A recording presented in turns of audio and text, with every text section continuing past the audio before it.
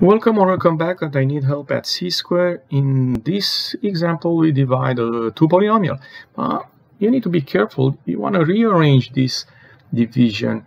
You want to rearrange because the first polynomial is not in the standard form. So I'm going to write x to the 4th power minus 6x cubed plus x squared, right, minus 6x divided by, and in fact, even here, let's write it x plus 6. So now we're going to have here the synthetic division. X to the 4th power, that means a 1. No, oops, this was a 6x cubed. All right.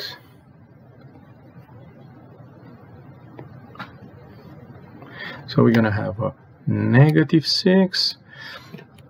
Plus x squared, so that means we have a 1 minus 6x, that means we have a negative 6, and we're going to put a 0. We don't have that last term, but we're going to put a 0 there. And divide by x plus 6, so be careful here, you're going to have to put minus 6, right? X plus 6 is the same like x minus negative 6. So we're going to drop this one. Negative 6 times 1 is negative 6. And the next thing I'm going to do, I'm going to add.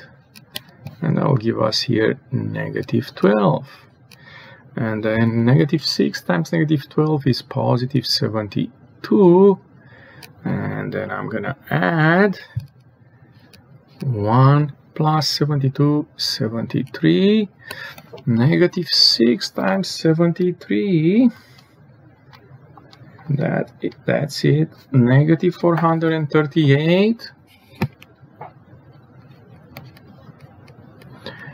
And again, we're gonna add here these two guys, and that will be negative 444. And negative 6 times 444, that is 2,664. So 2,664, and we're gonna add that 0,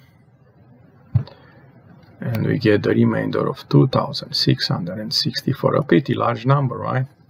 This is the remainder. So the answer for our problem is gonna be what?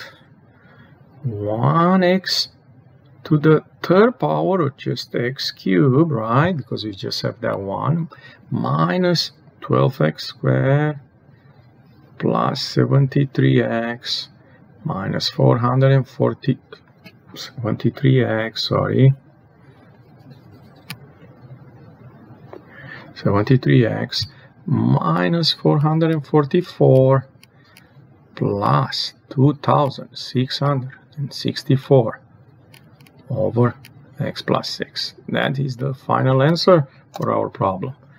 This will be q of x, this will be r of x, in case you need it. If you enjoyed this video clip, don't forget to click the like button and come back on C-Square for more help. Thank you.